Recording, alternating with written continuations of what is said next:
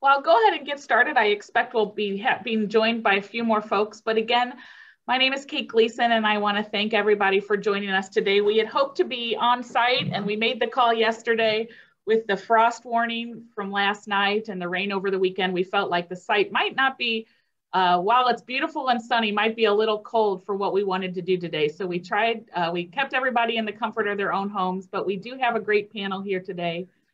We decided to do this program just basically a free-for-all Q&A on spring planting questions for two reasons. Every year we do a spring planting speaker series, and it seems like the most popular part of the program is the Q&A that follows a formal presentation. Everybody has their specific question they want to get answered by our expert panels. With that in mind, and with the great increase in the Kemper Center for Home Gardening's horticulture answer service we've seen over the pandemic, the number of people reaching out to that valuable service at the garden has climbed greatly.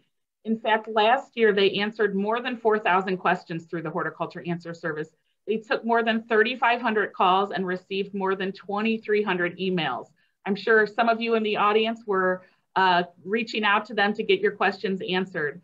With all that in mind, we thought, well, what better way to kick off spring than just to have, again, a free-for-all with some great experts. So joining me today, we have two folks from the garden, Daria McKelvey and Tyler Prestine, who are both from our horticulture team. And then we also have Tammy Boehm from Maypop Coffee and Garden Shop, which is in Webster Groves, and Bridget Thurman from Plant Haven Farms in Oakville. So before we dive in, go ahead, just so you know, use the Q&A feature to get any questions you have. There's no question too big or too small. We're here to answer whatever we can to get you planting for the spring. But before we do that, I just want everybody to introduce themselves, kind of talk about your background, what makes you an expert, and we'll go from there. So Daria, I'll start with you. All right. Hi, everybody. My name is Daria McKelvey, and I'm the Home Gardening Information and Outreach Supervisor for the Center for Home Gardening, which is the building that's behind me in my background. So I oversee our indoor section, which includes our plant doctor services, our horticulture answer service, so email and phone, and also our gardening help resources online and plant finder database. So I have just a really huge interest in plants. I think they're the most fantastic organisms. So I really love sharing knowledge with people about them and talking about them. Great. And Tyler? Yeah, my name is Tyler Prestine. I'm also part of the Kemper team, but I spend most of my time over in the Doris Nook's Children's Garden. So I work primarily with Missouri native plants, and I also do quite a bit of seasonal annual display gardens. So native plants and a little bit of design. Great. And Tammy, you want to talk about your background and about Maypop? Sure. My name is Tammy Boehm. I'm the owner of Maypop Coffee and Garden Shop in Webster Groves. I'm a professional horticulturalist, and we love talking about plants here. There's never a question that's too simple or beginner because none of us are born knowing this stuff. So yeah, happy to be here. And Bridget? Hi, I'm Bridget Thurman, manager here at the Oakville location. I was landscaping for about 10 years and then moved to the wholesale side of the business, and then joined Plant Haven Farms 5 years ago. We have 2 permanent locations and a third one going up in Olivet. So wonderful. When is the Olivet location going up? It's currently going up now. We're hoping to be open by June. Wonderful. Great. Yeah. So okay. To be Great. Well, I see that we've got questions coming in, but before we do that, and I can tell you even some of the questions I see here, I thought it would be good to start with, get some of our most frequently asked questions out of the way. I told Daria, I said, I know we're going to get questions on hydrangeas because that seems to be one that always even comes, people call the membership line asking us about hydrangeas. Clearly we have no answers for you, but we quickly do a transfer. But what are some other, Daria, if you want to kind of lead us through some common questions, and then to the whole panel, maybe each talk about what are the questions in whether you're on the industry side or obviously here at the garden that you tend to get. So let's go through the most frequently FAQs and we'll get those answered out of the way. Yeah, so about the hydrangeas, that's one of our most frequently asked question. It's mostly due to why isn't it blooming correctly? Generally, that's because one of the most commonly grown ones is the hydrangea macrophylla or big leaf hydrangea. Either it blooms on what we call old wood, so it sets its buds. This year's 2022 buds actually were set last year.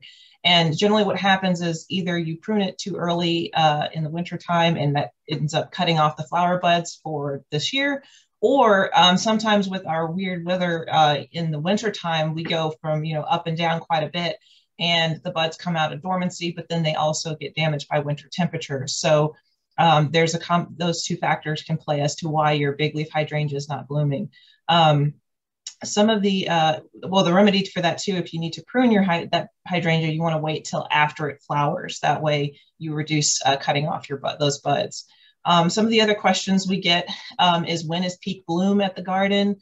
Generally, we say that last week in April, first week in May is kind of the sweet spot, but of course it just depends on the weather. But right now we have a lot of things in bloom. Like our tulips right now are kind of at their peak, and also our crab apples are blooming. The azaleas have not come out just yet. They're starting to show the buds, but not quite. One of the other questions, we get a lot of tree questions and people looking for references for how to find a good arborist. And so we always recommend contacting someone through the St. Louis Arborist Association. They are a listing of certified arborists, and you can, they each have, the companies have different, services. And so you can go to their website and look at their roster and see which company would meet your needs. Great. And a question, I already see one just on the hydrangea topic. What about transplanting hydrangeas? Particularly, Kathy, one of our attendees, is asking about Annabella hydrangea, how you transplant that. Yeah, actually spring right now would be a good time because the temperatures are still cool if you need to move it, or also the fall also. You don't want to move that during the summer. It would add undue stress on the plant. Okay, what's the latest in the spring would you recommend transplanting it? Probably about May. Okay. Because late May, we start getting into summer weather, and as soon as June hits, temperatures skyrocket. Wonderful. Well, good. And Tyler, what about you? What are some frequent questions you tend to get either through your work or when you're on the Children's Garden grounds? Or Yeah, and I just add for the hydrangeas, be generous with don't just start digging right by the base of the shrub. Go out so you can get a lot of the roots and and I guess that's probably true of transplanting most plants. Yes. Yeah. Great. Yeah. What about you? Questions? I mean, right now everyone's wondering, oh, it's 30 degrees. Are my tulips still gonna be okay?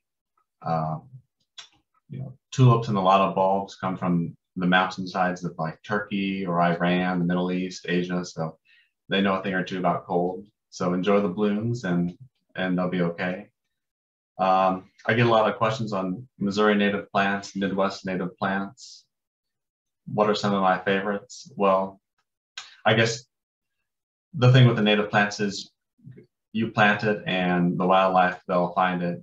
Your milkweeds for the caterpillars and the butterflies, Liatris for the butterflies when they're migrating south in the fall. But never, don't forget about grasses. As far as design with native plants, I like to have maybe a third of the design with shorter grasses like prairie dropseed and little bluestem. That'll really hold your design together in the winter. Yeah, there's so much to choose from, sun or shade. Yeah. Well, good. Well, I'm sure we'll get some more questions on natives, and I know Tammy and Bridget, just from my own experience, work a lot with natives. What about you guys though? What are your top, come the next few weeks, come May or June, what are your top questions that you get from shoppers? Tammy, you want to start? Sure. Because we're open year round, we get a lot of questions on houseplants. Yeah. For now. Going into the season as it's starting to warm up, people want to know when they can start putting things outside. The biggest safety temperature is probably going to be 50 degrees at night if you want to put things outside that are kind of tropical. There are some cool season annuals and vegetables and things like that. And so we're right at that transition point now, but watch for 40s and 50s at night for safety. Yep, great. And Bridget, what about you? What tends to be on the minds of Plant Haven shoppers? So the last couple weeks, it's when can I plant my begonias and impatiens? Yep.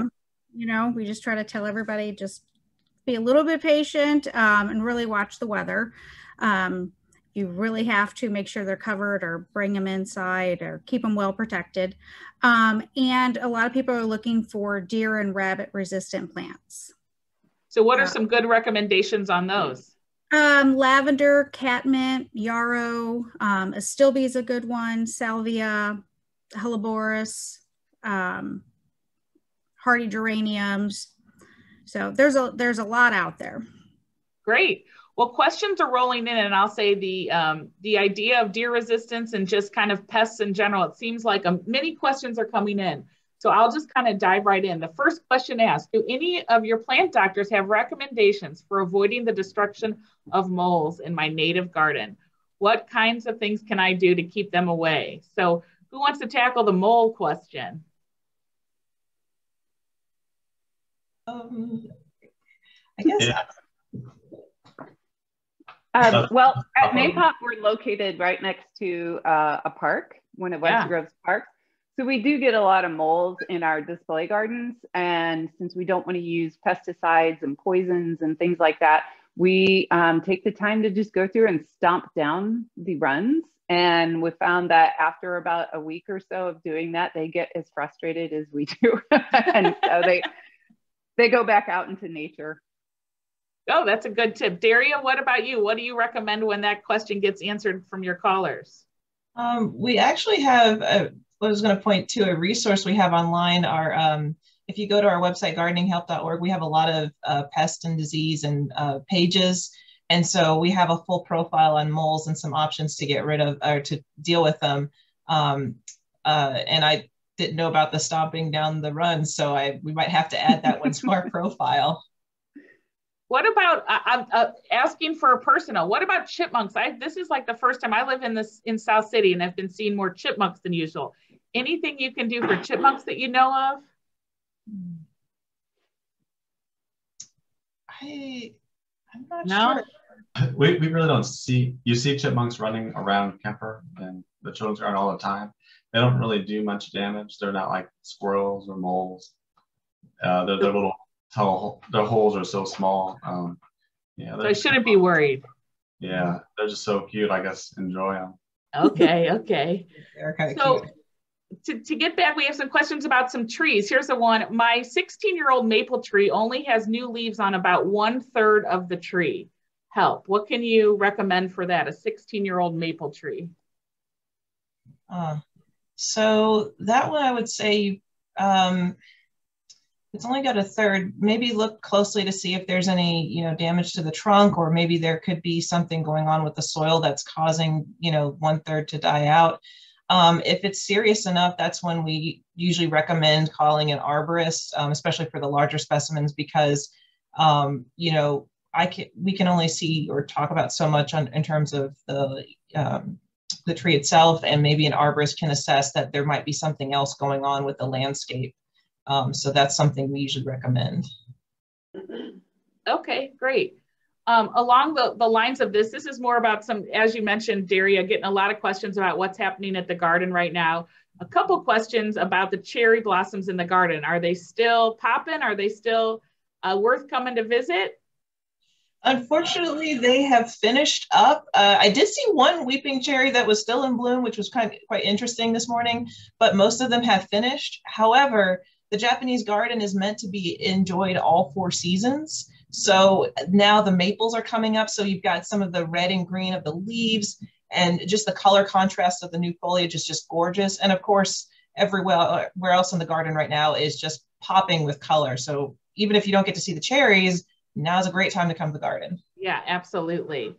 A couple questions about, I see a question about some recommendations and maybe some new to the market annuals that you can use in the shade? And then the second question about shade is recommendations for ground cover between stepping stones in the shade. So maybe Tammy or Bridget, do you want to talk maybe about some of your most popular shade plants? And then if there's one specific for ground cover with stepping stones. Bridget, you want to start? So I guess for shade, you can use, depending on how deep the shade is, if you still have some sun, I always recommend creeping thyme, because that's always a good one. And I'm kind of stumped here. Stage fright. And what was the other part of your question? I'm sorry. Just, and Tammy, you might know too, any good just shade recommendations, but then specifically somebody looking to fill in among their stepping stones with ground cover. Sure. There's a lot of kind of grassy, but not invasive plants that we like to use in shade between stepping stones. There are some low-growing native sedges that we like, but I also like, there's an Ophiopogon. It's also does well in dry, called Nana. That's really kind of short, and so that one is also evergreen. Great. So if you've got like a little bit of light, that would help. That. But if you don't mind, if it kind of covers, Creeping Jenny is really nice because it's that bright color and it helps to brighten up the shade. And then there's some beautiful ground covers in different colors of ajuga, that bugleweed that also bloom and have lovely colors, like the black scallop contrasts strikingly with the Creeping Jenny. So there's some really neat options out there. That's great. And Tyler, what about you? What do you use when you are tasked with filling some shade spaces at the garden? Yeah, well, if you have kind of a little bit of dappled sunlight, I like the native sedum tornatum. It gets loaded with white flowers. And then if you're in really deep dark shade, I like the Asarum canadense, the wild ginger. Kind of like heart-shaped leaves, I guess. They hug the ground. That's a nice one. That's great. Good. Well, a lot of questions here on fertilizing. Somebody asked, should you fertilize natives? And what do you recommend for that? No, I don't do any fertilizing. I'll just add leaf mulch, which is ground up leaves, kind of pretend that leaves falling in a forest, they'll decay, and that'll do the trick for you. Great. And here was another, Tammy, honestly, right as you were answering, what was some evergreen ground cover? Can you say the name of that evergreen ground cover you recommended again? Oh, it's a mondo grass. It's a dwarf mondo grass, Ophiopogon. Great. Let's see, I'm going to start just here at the top. Okay, how do I get more blooms on my dogwoods? Anybody have any advice for that? I don't know who wants to take that one, but any advice to encourage more blooming on dogwoods? Uh-oh, have I stumped the panel? No, I think it's the general health of the plant, right? Yeah. You know, like during the summertime, if they get stressed, that's when they're setting the buds for the next year. So when I see things getting stressed in the landscape is when I notice, kind of like the maple that only had a third of its canopy. If it's a red maple, a lot of times those get stressed in the summertime and we need to give them some supplemental irrigation. So that could be a way to increase the health and the blooming. Okay, great. And I see a comment here. Somebody asked if we can type the plant names in our answers. What we're going to do, I should have mentioned this at the top. We are going to try and summarize some of our questions and some of the recommendations they give. So we are kind of taking notes on this. We will send that out. So if we have your email address, we will send out, maybe not a plant list specifically, but any recommendations that get brought up here, we will include in the follow-up to this. So I have a question here about boxwood blight. It says, I have what looks like boxwood blight that is now on boxwoods throughout my yard. I have not had a lab test to confirm, but I know it's blight. I cannot plant, if it is blight, I cannot plant boxwood for 5 years, I guess. Do I need to have this diagnosed? So can you just talk generally, I don't know if that's a question for our horticulture team, about what boxwood blight is and what the home gardener should do if they think that that's befallen them. Yeah, boxwood blight is, it's a serious boxwood disease that affects, it typically gets into some of the younger, or really affects the younger boxwood or newly installed boxwoods, but it can cause the death of the plant over time. And it was seen in the UK pretty heavily, and now we're hearing that, you know, it's here in the States too. I would recommend getting it tested. You can send plant samples to the University of Missouri. They have a plant diagnostic clinic that just to confirm that's what it is, because there are other symptoms of that boxwoods have, like, you know, right now we're starting to see some of the bronzing from winter, or there could be another, you know, issue going on. So it's best to confirm that that's what it is.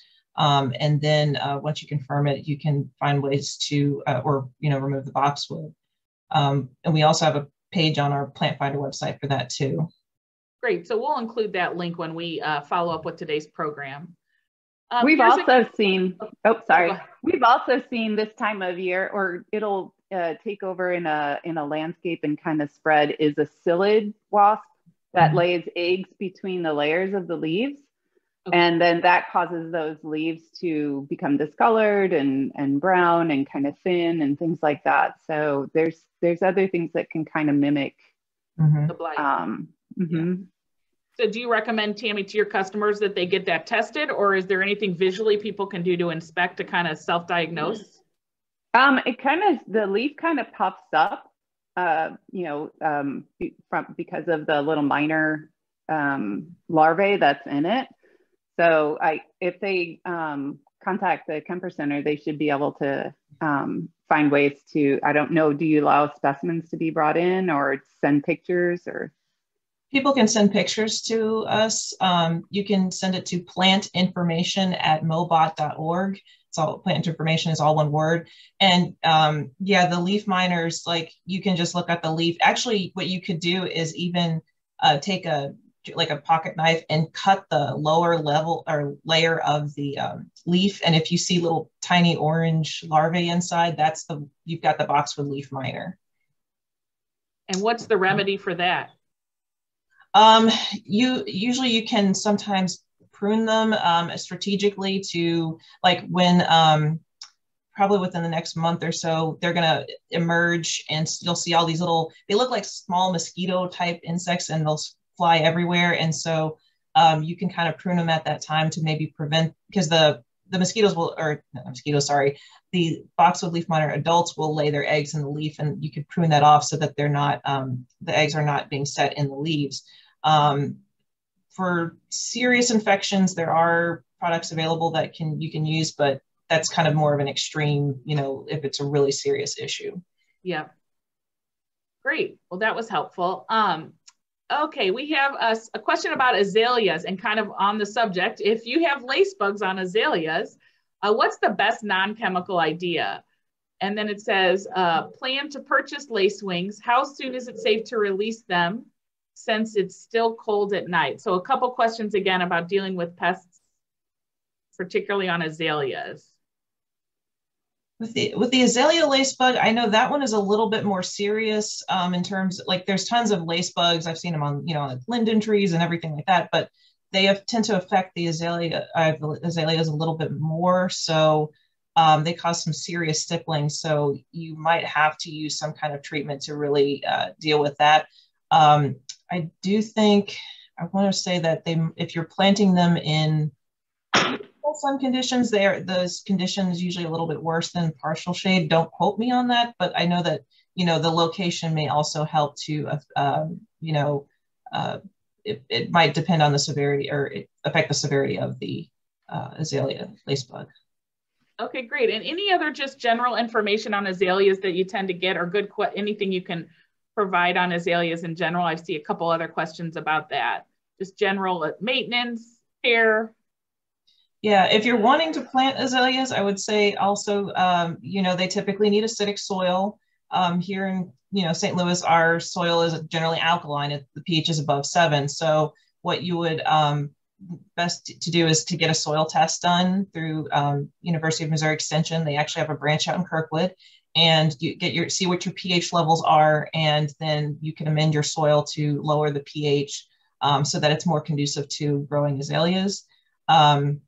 We actually have to, put down a fertilizer, acidic fertilizer like Polytone down to, especially like in the Japanese garden, since we have so many. If you're wanting to prune them, wait until after they bloom, again, because you would be cutting off the blooms right now. And generally, if you do have to fertilize after getting, a soil test done, that's kind of best after they bloom. Okay, great. So do you have a tip? Yeah, Tammy, go for it. No, we have a tip for the lace bug. We use the horticultural oil, or summer oil is what it's called, because it's not too heavy and it won't damage the plant, but you don't want to do it when the sun's beating down on it. But if you can get like a pump sprayer that has a wand, you turn it upside down because it has a little directionality to it, and you do it underneath the leaf like this, because that's where the lace bugs are hanging out. So usually it's like a couple of applications about 2 weeks apart, for maybe like a month or so. And then that helps a lot to either knock the population down so the new growth isn't as affected, or it can help manage it. Great. And what was the product again? It's a horticultural oil. It's called summer oil. And it's an organic form of control. It's not heavy-handed. Fantastic. That's a great tip. Here's a Here's a question about, well, it actually asks, will you have the class on transplanting orchids again? But in general, I don't know if anybody wants to speak to orchids about transplanting orchids. Anybody game to take that one? I'll say like one or two things. I'm not an orchid expert, but I do know that with like the Phalaenopsis orchids, the moth orchids, or the ones you get at Schnucks. Yes. Generally, those I think are potted after like a year or two. Or if you needed to bump up the plant, you want to wait till, of course, also after it flowers before doing that. And also you can look at to see if the bark medium that it's growing in is kind of broken down. That's kind of generally a good time to do that. So yeah, if you have something like it's a Paphiopedilum, which is kind of like it looks like a lady slipper kind of.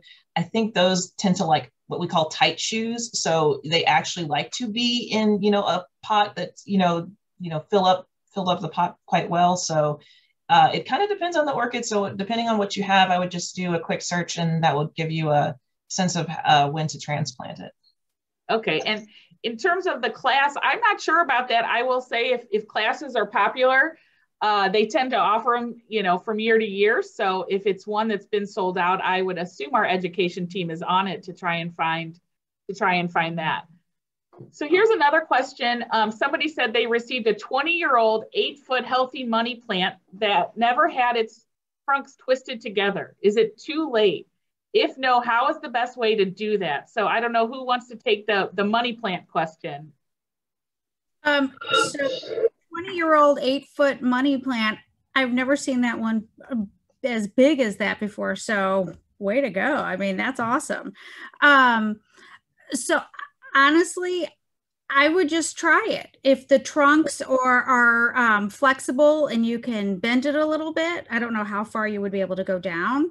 If you can twist it, I say go for it. At this point at 20 years old, they might be a little too stiff and harder to work with. But I say give it a shot and see how it goes. Tammy, okay, great. Here's another question about transplanting, and I hope I say it right, guys. This is the non-horticulture person. When is it best to transplant lungwort, and is it Helleborus? Mm-hmm. How do I say that, guys? You did it right. Yeah. Okay, who wants to take that one?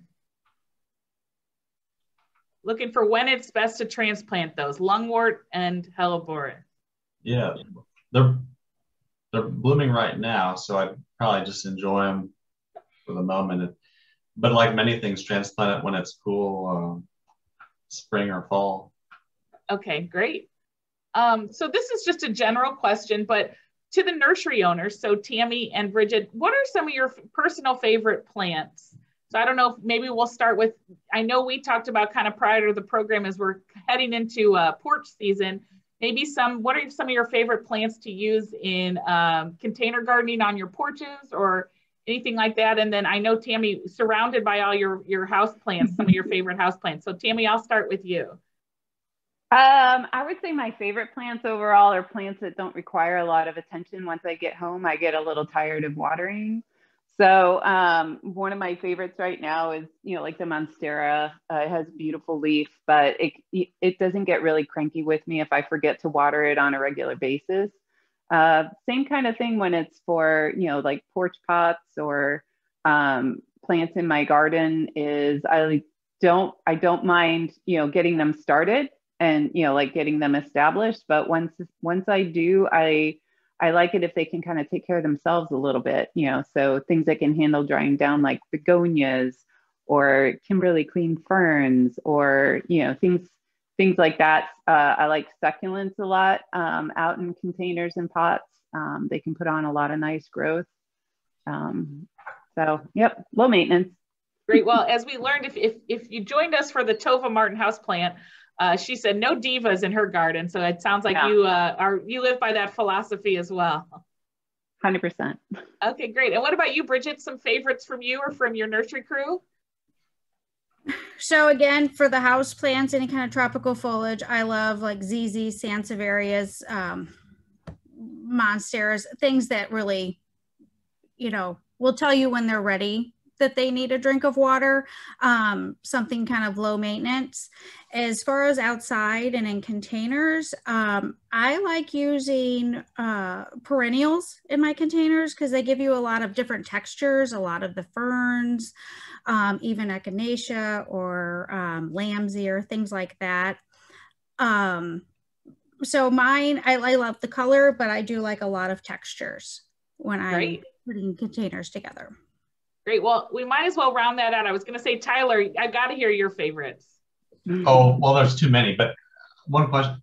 I often find myself using this Tradescanthia spathacea or Moses in a cradle. People always ask, where can you find it in a nursery? And I don't know. It's common here at the garden, but is that available at any of your nurseries? Yes. The spiky one? Mm-hmm. So what plant was that again? So the home audience, make sure they got it. It's a good recommendation from Tyler. The common name is Moses in a cradle. Spiky leaves, sword-like leaves, though purple, yellow, green stripes on them, and then they get these little cradles with little white flowers in it. Great. And where will folks see those at the garden? That's a plant that loves the heat and humidity. So in the summer, you'll see it both in the ground and in containers. Great, great. And Bridget, Plant Haven carries those? Yes. Wonderful. Okay, so here's a question about a rock garden. Would a rock garden be a good idea for an angled area? I don't know who wants to take that one. Uh-oh, no rock gardeners here? Do you mean like a slope or? I think that's what they probably mean. Yeah. No, design-wise, design-wise, it's really fun. It just depends. As far as plants, it depends on what the lighting aspect is. Is it a sunny spot? Is it a shady spot? It's there's plenty of beautiful design ideas out there, whether it would look like a ferny glade or, like a succulent kind of dry xeric kind of look to it. And I think a follow-up question from the same person, just how do you establish plantings like ground cover or the creeping flax or something else like that, especially on that angled area? I guess, is there anything you need to do when you're growing on a slope specifically, but in general, what's some good practice for establishing ground cover? On a slope, we find a lot of our customers benefit from regular watering, especially the first couple of years until it gets established. Because it's a slope, it takes a while for the water to sink, for the water to sink into the soil. So an oscillating sprinkler that kind of slowly drips, sprays the water on is really helpful. And depending on the site, you could need to leave it on for a couple hours once a week. Great.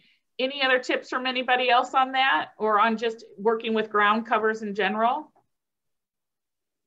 Well, on a slope, I'd let the plant roots do the work to hold the soil on so you don't have any erosion. So maybe rather than just using bigger pots here and 5 feet over there, I'd use a whole bunch of plugs to fill up the space and get it going relatively quickly. Great. So here's a question: how to control wild honeysuckle in flower beds? Who, and Daria, you want to dive into honeysuckle? Yeah, that's I'm sorry if you had to deal with honeysuckle. Yeah, that's a really, really tough one because, cutting it back, it will, resprout. So if you can try and, first of all, if there's any suckers, getting those up, and if you can dig it up as, as much as possible, that's also possible. But in some cases, if the stand is so thick, you actually might have to use a chemical like a, Roundup or something to actually kill the tree itself because it's so resilient, which is unfortunate. But, as I was talking to somebody else about this the other day, that, the economic impact of honeysuckle is even worse if you let it stay there and not take care of it. And if it gets to that point, thick trunks, I'd cut it off, and immediately you can almost just take a paintbrush, dip it in the chemicals, and smear it on the trunk. But do that quickly. Mm-hmm. Okay. And Tammy and Bridget, I'm sure you guys get questions about honeysuckle from customers. Pull it as soon as you see it. Yeah. If you can. Yeah. And again, cut it down and like Tyler said, paint it with some chemical. Just try to kill it as fast as possible. Okay, and then another question about nutgrass in flower gardens. I'll be honest, I don't know what nutgrass is, but somebody asked how you get rid of nutgrass in flower gardens. There's a couple of ways that you can do it. There's a selective chemical out there that kills just carex, but it could also kill ornamental carex, which is a grass kind of thing, kind of plant. So you just have to be sure to know what you have. We like to not use chemicals if possible. So it would have to be a very large extraction kind of process and, digging it out to get all the little nutlets. That's why it's called a nutgrass. It's easy to pull, but the little nuts are under there. I did get a tip from a native seed grower that there is a native plant, Verbena histata, that will choke out nutgrass. So if they've got a field where they have a lot of the nut sedge growing, they'll plant it with Verbena histata and that will choke it out. Okay, great. Here's a question, how to care for a 26-year-old Japanese pencil holly. It has a lot of dead branches and brown leaves. Anybody know that or a specific help with that? Japanese pencil holly, did we stump you again? This might be one we'll do some research on. Yeah, I think so. Yeah. Okay, that's fine. Sticking on the matter of trees, what about a good time to cut back a lilac tree?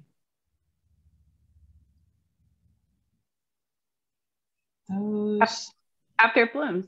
Yeah. So kind of what we've learned. I've kind of learned something today. After the bloom, it's okay to cut it back. Any recommendations just for pruning in general that you can give? I don't know, Tyler or Daria, if you want to take that question. Sure.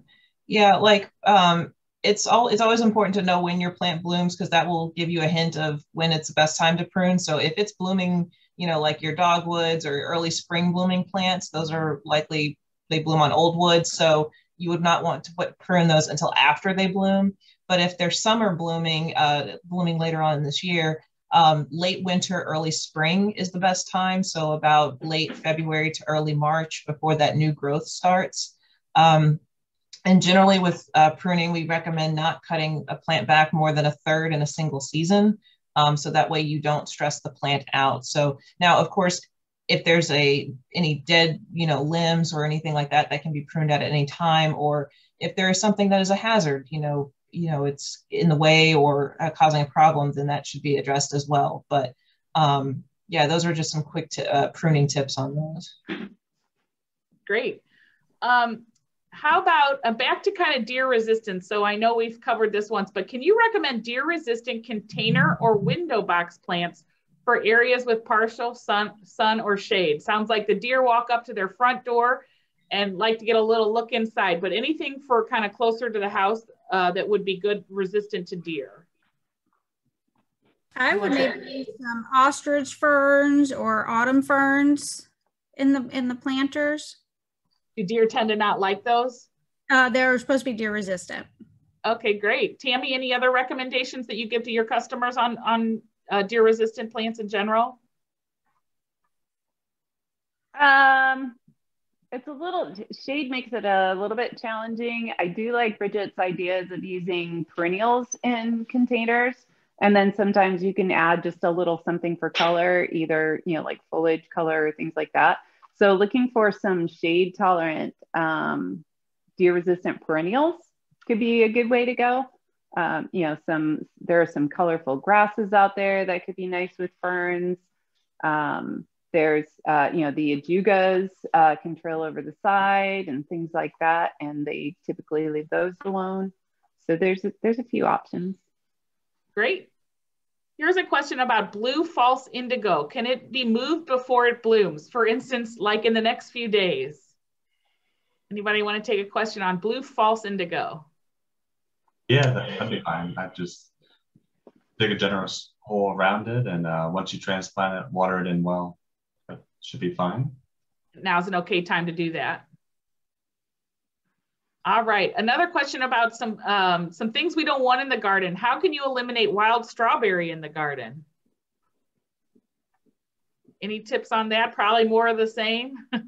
The past 2 weeks, my volunteers and I in the children's garden, we've been digging them out by hand with our soil knife. So that's one thing. But that's one plant where you have to be honest with it. If you let it go, it will take over. So I guess when you see it, trying to get on it early. Okay, I guess that's sort of the name of the game with weeds, I guess. Here's another question. We have, obviously a lot of questions about trees, and I think anytime we're talking about trees, a pin oak question usually comes up. Bark falling off 70-year-old pin oak. It has galls again and black smudgy vertical passages on the trunk. How can I do something without using pesticides? This is obviously somebody who feeds pollinators and doesn't want pesticides. Yeah, if you've got serious patches on or like bark falling off on your trees, that's definitely time for an arborist to assess what the tree, the landscape, and also the life of the tree also. Speaking to the pin oak galls, that's probably the second most common question we get. I knew that was coming eventually.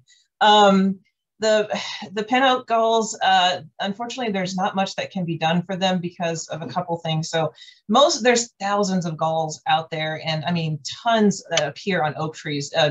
Just flip over a leaf during the summer. You'd be amazed to see what you can find. And most of those galls don't really cause any serious harm to the tree. They fall off with the leaf, and it's part of the natural cycle. The difference between those galls and the pin oak galls is that the galls form around the tree, or the branch, so it like can eventually cut off this like circulation, water flow, and everything to the branches. And what makes it even more complicated is the life cycle of the insect happens in two parts. So it's very hard to control, but it's a native insect, and also. So with pin oak galls, I mean, most of the time the tree can handle it. The best thing, like we said, with most tree care is keeping it healthy. It makes it it can withstand more potential issues.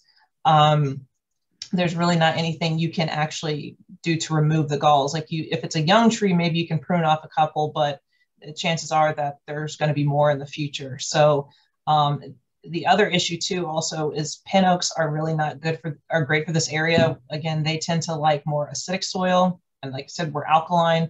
So that also affects the amount of nutrients they can take up, like iron is usually an issue. So that can sometimes weaken the trees, making them more susceptible to, insect and disease issues. So for the pin oaks, it's just keeping them healthy. But if you start to see major issues with the tree, then call an arborist and have them look at the tree. Sometimes you'll see some squirrels nibbling off the sections of galls and things. That's not too much to worry about. Actually, they're kind of doing you a favor by pruning a few things out. But other than that, it's just keeping the tree healthy. Okay, great. Well, here's a question. I think it's going to be good for Bridget or Tammy, just about what you recommend when your customers come in. Somebody says, I get overwhelmed with all the fertilizing options. I have a perennial garden with some shrubs, and they're curious what we would recommend just as a maintenance plan for fertilizing. Sometimes I've put down a 10-10-10 for shrubs, but I also see other things like biotone and things like that. What's just a general recommendations around fertilizing, particularly perennials and shrubs that are common for homeowners? Here at Glenhaven, we always use, we recommend a Nature Source. It's made by the Ball Seed Company, and it's an all-natural fertilizer. So you can't over-fertilize and burn your plants. It's good for house plants, orchids, shrubs, vegetables. So it's good for everything. Great. And what about you, Tammy? We always recommend the organics because we try to promote the health of the biology of the soil. And when you start using synthetics, then that starts to alter the natural microbiology in the soil. So a lot of times there are nutrients and things there. The plants just can't get them because it's not in good balance. And so we recommend compost or a natural organic fertilizer. And when is the best time to apply those for, again, like if we're talking about a perennial bed? Spring. Great. And maybe fall, yeah. Okay, great. Anything on the fertilizing, Daria or Tyler, that you want to add? No, they pretty much covered it. Okay, good, good. Okay, well, a couple specific questions. Can a red bud survive a severe cutting? Will it ever get a decent shape back? So again, another question about cutting back a red bud in this case. I guess that depends how it was cut. You're just selectively pruning certain limbs, or if you're topping it. But the red buds are usually pretty resilient. So if somebody maybe overcut, not all hope is lost. Right, yeah. Okay. And here's a question just about herbs. I know if you tuned in last month, we were at Kitchen Conservatory making falafel and some other fun stuff with herbs. But can you talk about, maybe Tammy and Bridget, this is a good one for you, what you recommend for your customers when it comes to planting herbs, maybe in containers or in the garden, just some general advice you give? It usually just depends on what they like to cook and what they like to eat. Sometimes I'll recommend doing like a salsa container. So you have your jalapeno and tomato and cilantro, different kinds of basils. It kind of just depends on what they like to use and what they cook with, and then we help them put something together. Okay, what about you, Tammy? Do you guys do a lot of herb sales? We certainly do. It's a lot of fun, and there's so many different flavors and things to try. So we like to encourage people to look at their entire landscape as foodscaping. So even if you're doing an ornamental, kind of container with some plants in it, there are edible flowers that you could put in, as well as like some things that trail, like the creeping thyme, or some things that are like nice and tall, like rosemary. So we don't need to think of them as just, something for in the vegetable garden. And what about, you mentioned edible flowers. What are some fun edible flowers you recommend? Oh gosh, there's all kinds of fun ones. There's nasturtium, a lot of the begonia flowers are edible. There's pansy flowers, there's violets, all kinds of fun stuff out there. Great. So here's a question. We've got a couple more questions. Let's see. I'm new to, this is an easy one that we'll just cover, and I'll cover for you. This person says, I'm new to St. Louis. Can you tell me again the names and locations of Tammy and Bridget's businesses? So Tammy's at Maypop in Webster Groves. Very easy to find, tucked in sort of the North Webster area. And Bridget, will you go over your locations? I know you have the permanent location in Oakville, but will you talk about your locations again? Sure. The Oakville location is at the corner of Telegraph and Hines.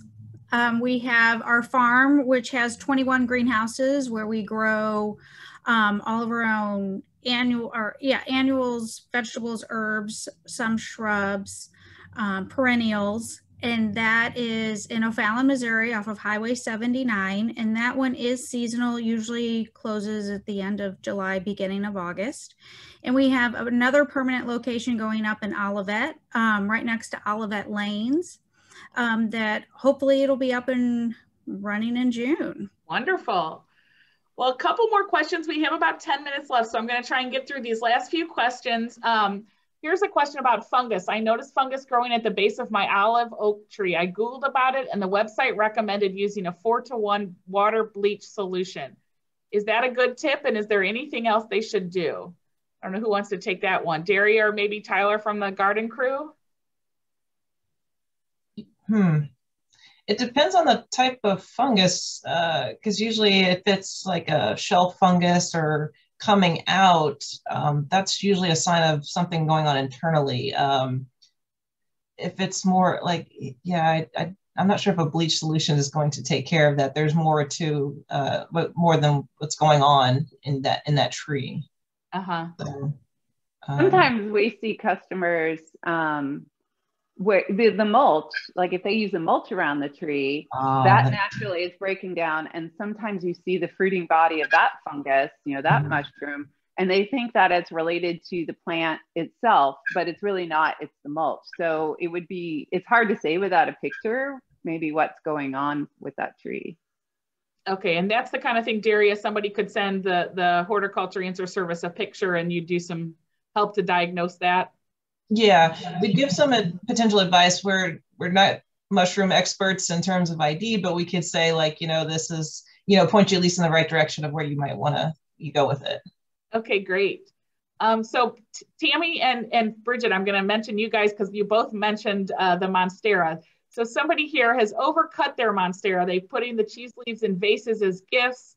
And now I'm down to the stub of the original plant. What's some advice for getting it back?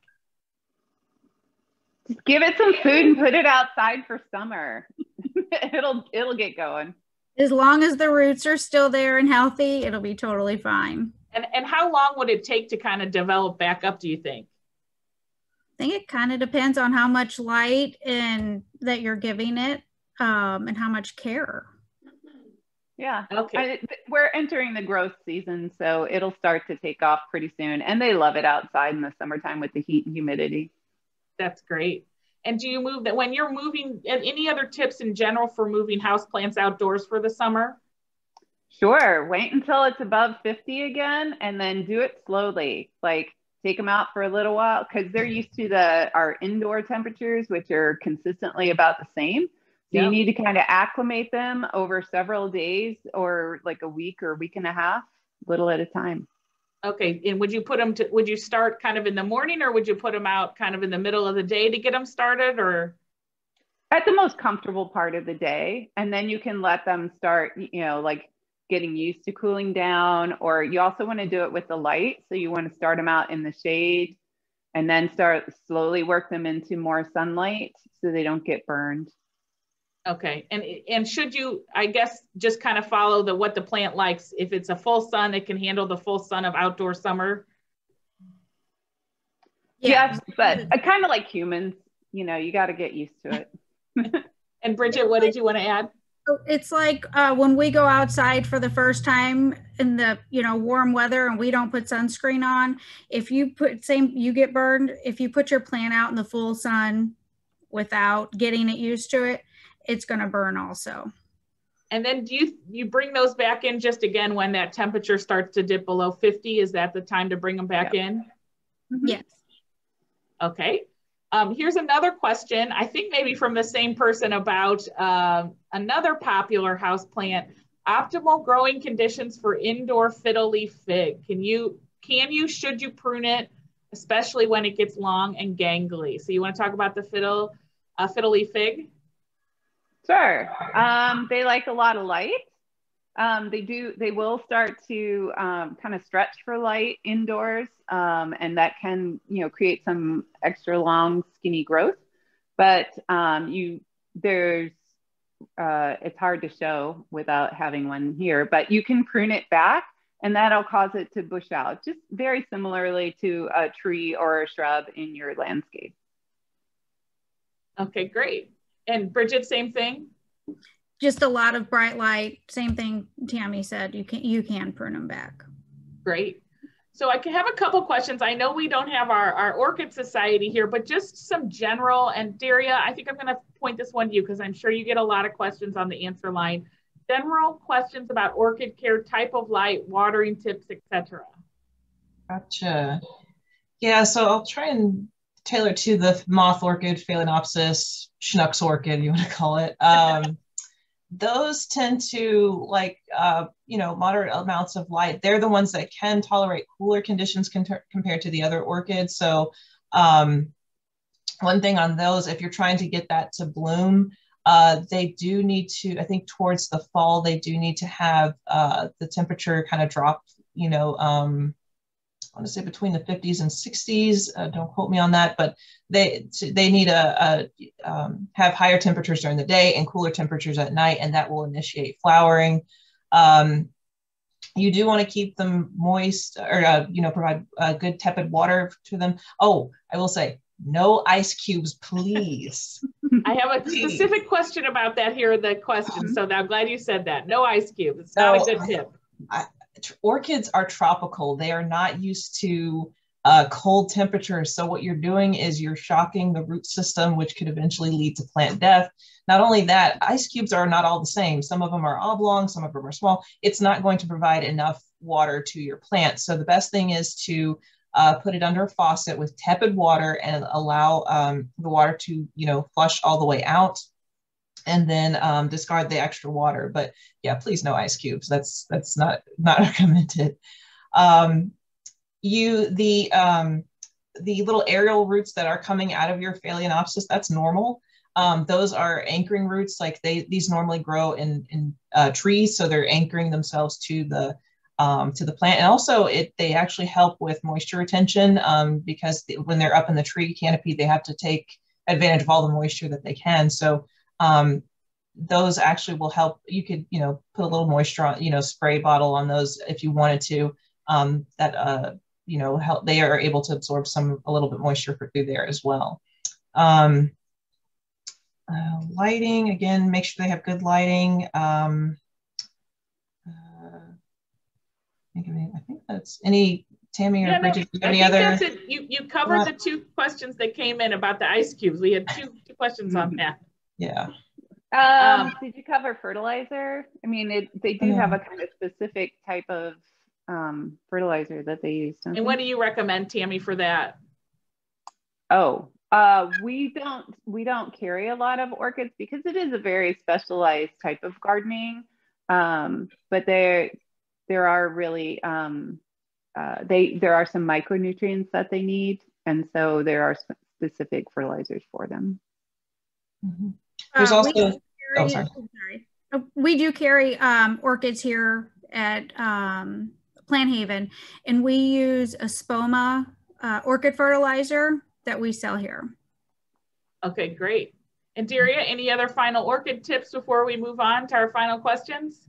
Yeah, I was just going to say that you also, if you're, again, repotting your orchid, you want to find a bark mix that is tailored to your orchid. So there's one specifically for Phalaenopsis, others for, different types. So that, make sure that you get the one that's right for your orchid.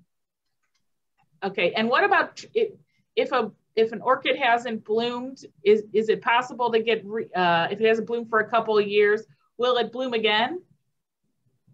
It should. I think it may be just more of a environmental conditions. So changing that to what's suitable for that species, then that will help you to get that to flower. We actually have a updated visual guide on our website on orchid care specifically for Phalaenopsis and a couple others. Great. Well, I think we're right here on the hour. I think that might be a good place to end. As I said, what we'll do is we'll take notes from today's program. We will send this out as a link if anybody wants to watch again. But before I turn it over to Daria to close out with, if you didn't get your question answered, what you can do. Final thoughts from Bridget, Tammy, Tyler, just on any good advice as we're heading into this busy warm weather season on planting, or anything you want to share with the group. We've got about 65 folks still with us. My advice is go for it. Experiment with it. Have fun. Mix your herbs in with your annuals. Just try new things. I mean, there's no wrong answer to it. That's great. Although I think Daria has some right answers, but Tammy, what about you? I think Bridget's on the right lines, which is, it's fun. This is all about having fun and seeing what happens and trying things out and learning things along the way. If you have some specific questions and it's more convenient to go to an independent garden center, they're great sources of information. Bring some pictures of your yard or some pictures of what your challenges are, and we'll do our best, and we'll try to point you in the right direction. Great. And Tyler? Yeah, well, I guess if you're thinking about garden design, try to remember to think beyond the flowers, because the flowers are kind of fleeting, but the foliage you're usually stuck with. So look for plants that have compatible leaf textures with other surrounding plants. That's a great tip. And Daria, why don't you close this out with just a reminder about the fantastic resource that is the Kemper Center for Home Gardening?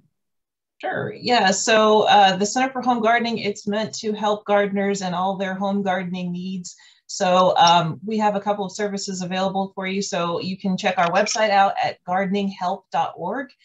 We have plenty of a ton of resources. Our Plant Finder database, which has over 8,000 Plant Finder profiles. So if you need to know how big something gets, what are the soil requirements, moisture, sunlight, definitely check that out. We have straight species and also cultivars, lots of cultivars available. We also have our horticulture answer service. Right now, our building is closed due to construction and COVID things, but you can still reach us at our phone number 314-577-5143. We're online Monday through Friday, 9 to noon.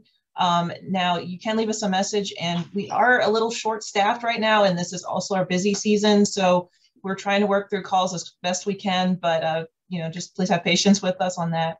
You can also email us at plantinformation@mobot.org. If you have, send us really good quality pictures. If you have a question about like plant ID or plant diagnosis issue.